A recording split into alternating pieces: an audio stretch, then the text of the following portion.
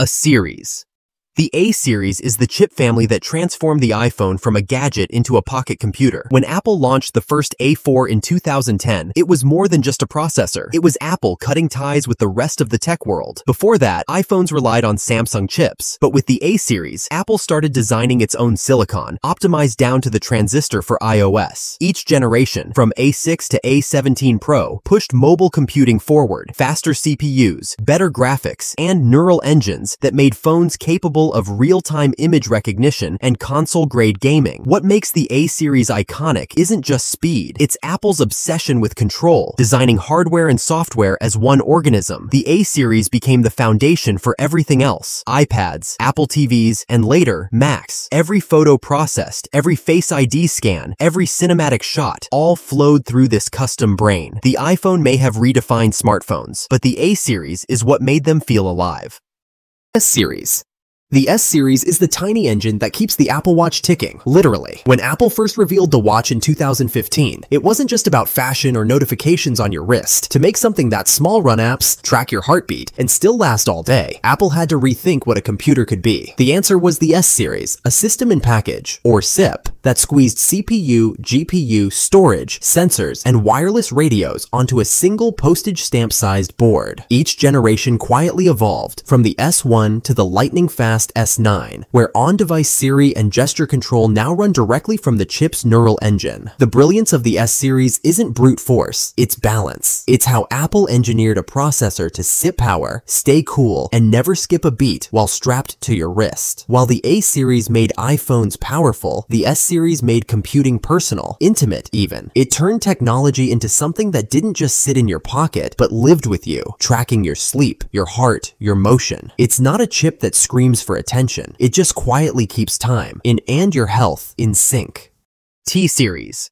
The T series is Apple's silent guardian, the chip that protects everything you can't afford to lose. When the T1 appeared inside the 2016 MacBook Pro, most people barely noticed. But hidden behind that touch bar and fingerprint sensor was a new philosophy: privacy by design, enforced by silicon. A year later came the T2, and that's when it became clear. Apple wasn't just building faster computers, it was building safer ones. The T2 handled things the main CPU couldn't be trusted with: encryption keys, Touch ID data, secure boot. It controlled the microphone and camera, ensuring they stayed off when not in use. If your Mac ever felt locked down, that was the T series doing its job. What set it apart was its independence. Even if macOS failed, the T2 stood guard, isolating sensitive data from the rest of the system. It blurred the line between chip and security system, making the computer itself part of your defense. While most Apple chips make headlines for performance, the T series earned its legacy quietly, not by making your Mac faster, but by making it trustworthy.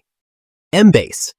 The M-Base series, better known as just the M1 and M2 chips, marked the moment Apple stopped depending on Intel and started running its own race. When the M1 launched in 2020, it didn't just surprise people, it humiliated decades of assumptions about laptop power. The chip ran cooler, faster, and longer on battery than most desktop processors. That was the payoff of Apple's years perfecting the A series for iPhones, taking the same efficiency, scaling it up, and dropping it into a Mac. Inside was a unified memory design, where CPU, GPU, and neural engine all shared the same pool of data. No waiting, no wasted energy, just seamless performance. The M1 turned the humble MacBook Air into a fanless powerhouse and the Mac Mini into a silent beast. Then came the M2, sleeker, stronger, and even more energy tight. But the real story wasn't just performance, it was independence. The M-Base series freed Apple from the slow pace of outside chip makers. It became a symbol of control: Apple Silicon, Apple rules, Apple results. M Pro.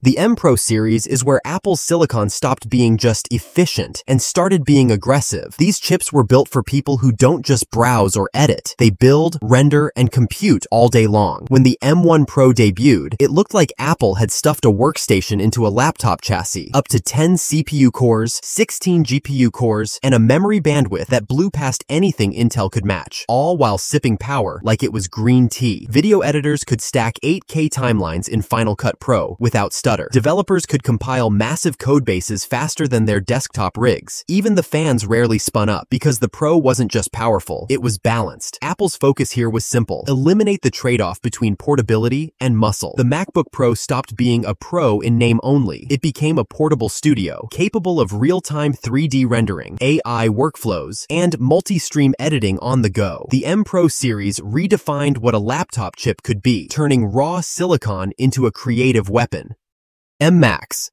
The M Max series was Apple flexing, showing the world that its chips could scale beyond anything ever crammed into a laptop. The M1 Max wasn't about balance or restraint. It was about brute force, unleashed with surgical precision. This chip doubled down on the M1 Pro's architecture: twice the GPU cores, twice the memory bandwidth, and support for up to 64 gigabytes of unified memory. That meant 8K ProRes video editing, real-time effects, and complex simulations, all happening without touching a desktop tower. For video professionals, it changed the rules.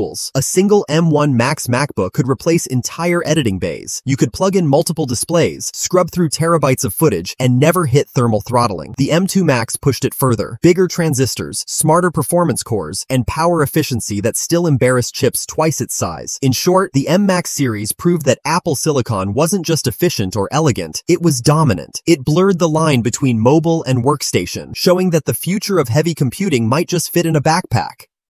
M Ultra.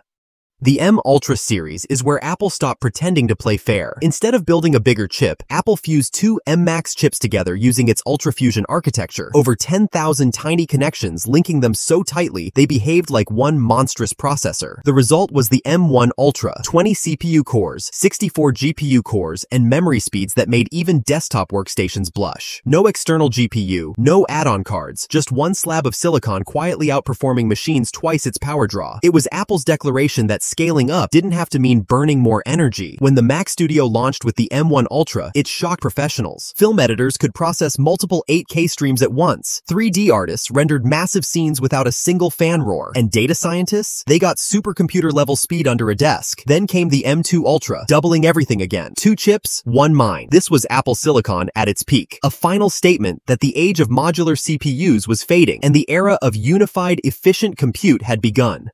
R series. While most Apple chips power devices you can touch, phones, Macs, or watches, the R1 lives behind the scenes, inside the Apple Vision Pro. It's not built for speed or graphics, but for perception. This tiny processor connects to a web of 12 cameras, 5 sensors, and 6 microphones, capturing everything your head and eyes are doing in real time. Every tilt, blink, and movement is processed through the R1 before the image even reaches your eyes, all in about 12 milliseconds. That's its entire purpose: to erase delay between you and the digital world. While the M2 chip inside Vision Pro runs the apps and renders visuals, the R1 ensures what you see feels instant and perfectly anchored to reality. You move your head, the world moves with you. In Apple's lineup, the R series marks the first processor designed for spatial computing, where hardware doesn't just run code, but senses your world. Small, silent, and unseen, it's the invisible bridge between your eyes and the digital universe. Done watching? If you like this video, hit subscribe for more cool stuff.